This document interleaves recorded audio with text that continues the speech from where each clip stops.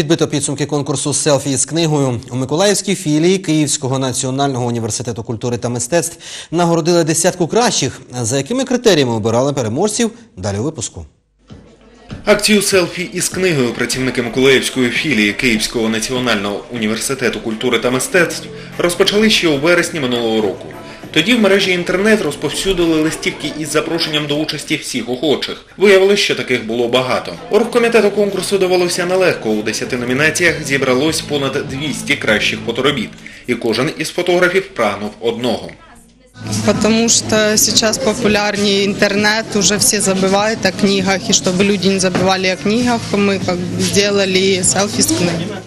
Катерина навчається на 3-му курсі. Її одногрупники почали фотографуватися із книгами одразу, як почули про конкурс. Але із часом дійшли висновку, що краще за все – робити групові знімки із кількома улюбленими книгами. Вважають, що через це рішення їх фотографія і отримала найбільше лайків у соцмережах. Творчество иногда очень яркое и понятное. Для некоторых оно может быть непонятным и сложным, но оно творчество.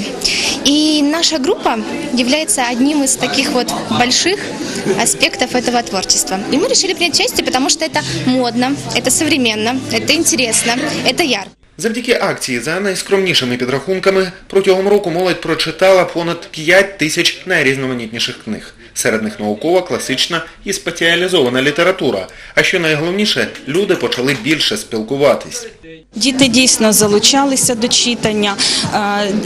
В університеті і школах міста Миколаєва і міста Херсона було організовано куточки School Book Crossing, де молодь обмінювалася своїми книгами улюбленими, враженнями про свої улюблені книги. Завершили акцію флешмобом. Денис Іванов, Юлія, Кускова, телевізійні новини Миколаївщини.